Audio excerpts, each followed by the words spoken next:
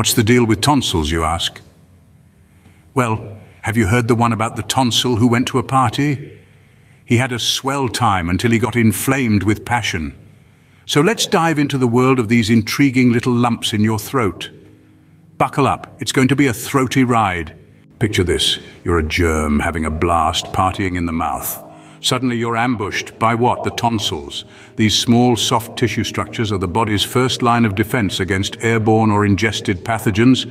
They're like the bouncers of your immune system stationed at the back of your throat, ready to tackle any troublemakers that try to sneak in. So, how do they work? Well, when foreign particles enter your mouth, the tonsils spring into action. They produce white blood cells, the body's soldiers that attack and destroy these invaders. It's a full-on germ warfare happening right in your mouth. But it's not just about fighting off intruders. Tonsils also help in the production of antibodies, the body's special forces trained to recognize and neutralize specific pathogens. So they're not just bouncers, they're also the strategists of your immune system. That's right, folks. Your tonsils are the unsung heroes tirelessly working to protect you from unwanted invaders. But what happens when these defenders face an attack? Sometimes even the best defenses falter. Your tonsils can get overwhelmed by the germs and become infected, leading to a condition called tonsillitis. Picture this, your usually diligent tonsils, those guardians of your throat, now under siege by an army of microscopic invaders. The battle's impact?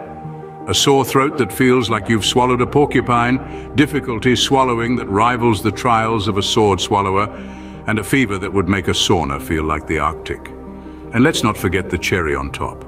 Swollen glands and that charmingly hoarse voice. It's like having a party in your throat. But the guests are all uninvited. But hey, at least now when you say you're feeling under the weather, you'll have the tonsillitis badge to show for it. So now that your tonsils are in a tight spot, what's next? Fear not, for there are several treatment options to come to their rescue.